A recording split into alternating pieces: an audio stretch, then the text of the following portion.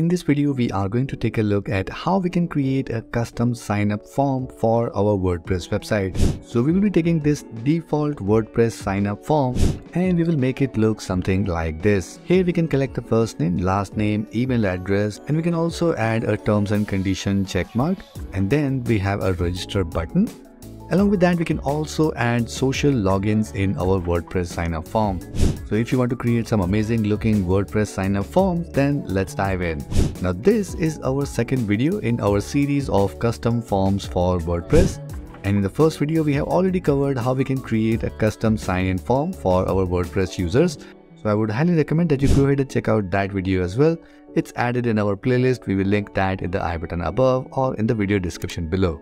For now, let's dive in our WordPress backend and start creating our custom registration form.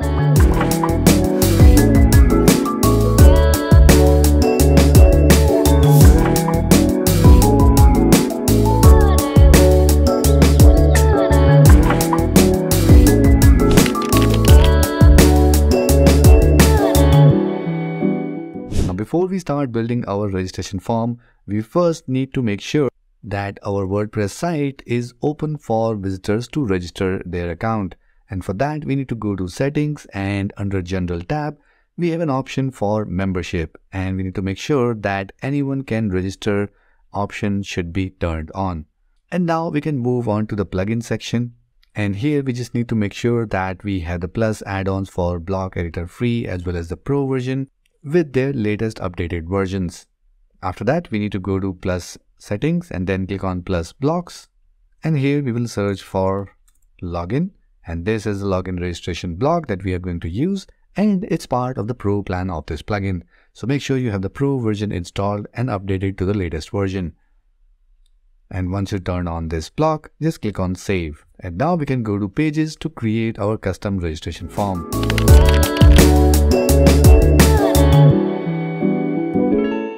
So here we have already created a page, so let's go ahead and edit that.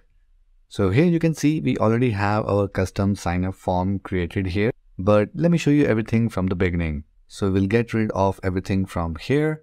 So let's start by adding our container first. So this is the TP container block. Let's click on this, and we will make the height as fit to screen, and in the flex property we will make everything aligned in center. Alright, now let's start by adding our login form. So we will search for our login block, and here is our login and sign up block. So let's click on this, and this is the default look of our form. But right now it says sign in, but we are creating a registration or sign up form. So in order to change this, we have an option in layout section. We have different type of forms that we can choose from. So right now it is set on login. We can select register, which looks something like this. And we can also create login register in a multiple tab structure. Or we can also create a lost password form. And we have covered all of these forms separately in different videos, and you can watch all of them in our playlist that we have already added in the I button above and the video description below. So right now let's select the form type as register. And this is how the basic form looks like, which we are now going to style and make it look something like this.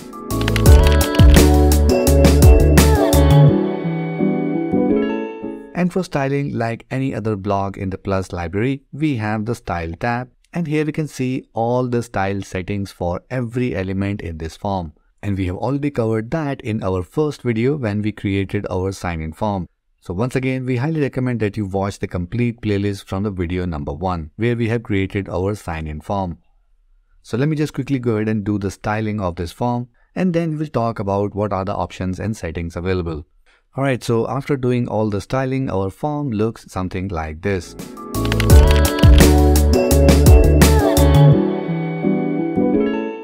And now if you go to our layout section, and here we can choose our layout style. So we have the inline form, which looks something like this, and we also have a button form. So in order to open our form, we need to either click or mouse over on this button. But right now we will go with the inline form. And here we can see the register tab. If we open this, here we can see all the fields in our registration form, like first name, last name, email, register button. And in order to add a new field, we just need to click on add field from here. And if we click on this new field, here we can choose the type of field.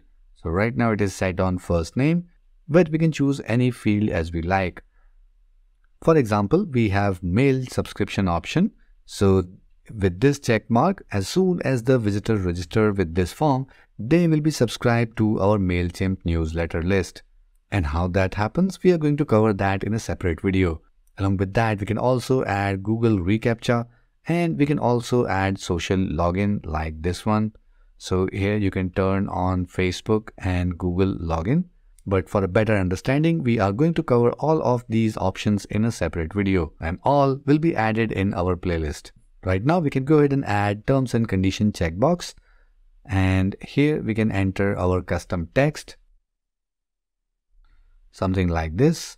And then we can move this field above our register button.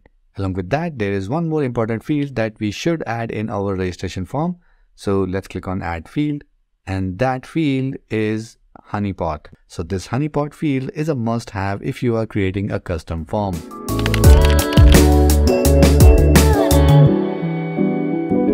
So once again, we will keep this above our registration button. And after this, we can add another field that is ACF, that is Advanced Custom Fields.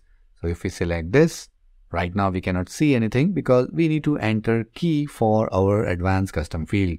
Now we have already installed the Advanced Custom Field plugin, and this one is from WP Engine and works really well. And once we install this plugin, here we have an option for custom fields, and here we have just created a custom field in the name of Twitter handle. So we can copy this name here, which is actually our key. So right now we are trying to capture Twitter handles of our visitor while they are using this sign up form. So once we have copied the key, we can go back to our pages and edit our page again. And here in this form, we will enter the key here. And for the width, we will choose 100%. Now let's go ahead and update this form here, and we will open this in a private window. And now we can see our Twitter handle field added here. But we need to move that above our terms and condition field. So we come back here and let's close this. And here we will move the ACF field above our terms and conditions text.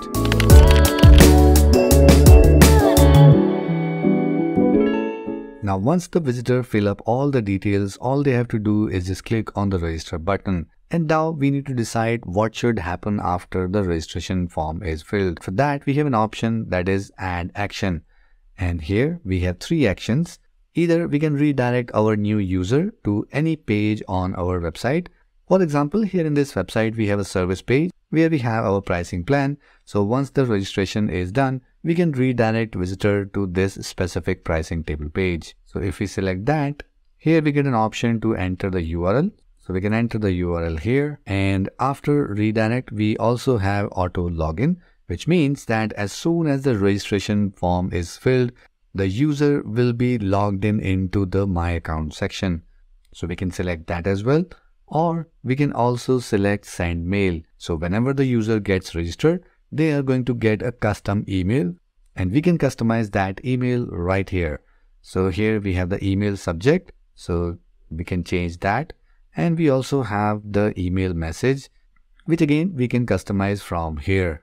And to learn more about these custom variables, you can go ahead and check out the doc file that we will add in the video description below. And now after that, we have the registration form message. So here we have the loading, success, email validation, and error text. So we can customize all that from here.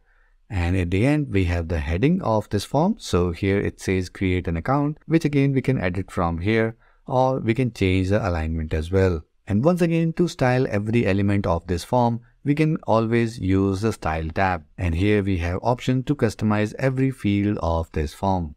Now in order to make sure that our registration emails are getting in the inbox of our visitor, we should always use SMTP servers. And how we can add that with this form, we are going to cover that in a separate video. So make sure you subscribe to this channel so that you will get notified whenever that video is live. So now let's go ahead and update this registration form.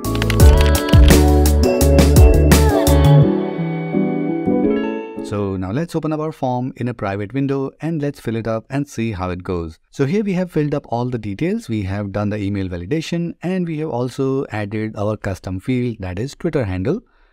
And now let's go ahead and click on register.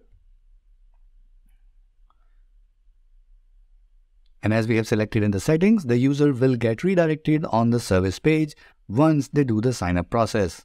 And this is the email that we got once we have successfully done the registration process. And once again, we can customize that in the settings option. So this is how we can create a custom user sign up form for our WordPress website.